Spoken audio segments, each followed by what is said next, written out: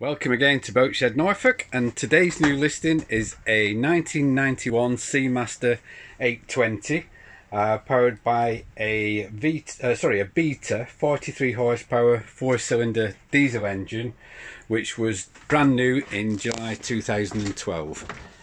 So just having a quick look around the cockpit, the chart table, double passenger seat there, single helm seat on the starboard side, very well instrumented helm area. You'll see all the pictures in more detail on the website, but this is just really to give you a feel of the layout and the general condition. So aft bench seat, again upholstery all very good, looks fairly recent to be honest with you. Again, no rips or tears. Another little double seat there, cockpit floor table. And then just moving through down into the main saloon area. Hopefully it won't be too dark in here. So on the port side we have the seating, the L-shaped seating. Lovely saloon table. Excellent carpets, trim and upholstery. Lots of storage as well.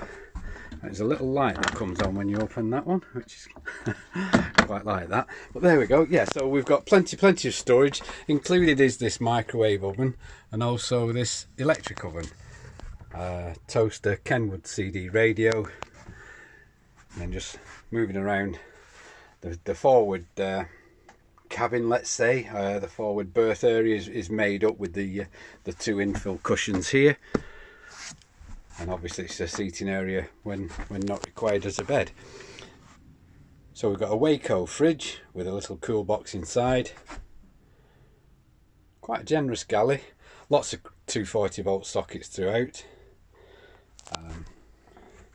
So we've got grill and oven and a 2-burner stainless steel hob just under there. And then finally in the saloon area we've got the heads, shower tray, electric 240 volt towel rail, manual toilet to holding tank, sink, and the shower head is part of the tap arrangement.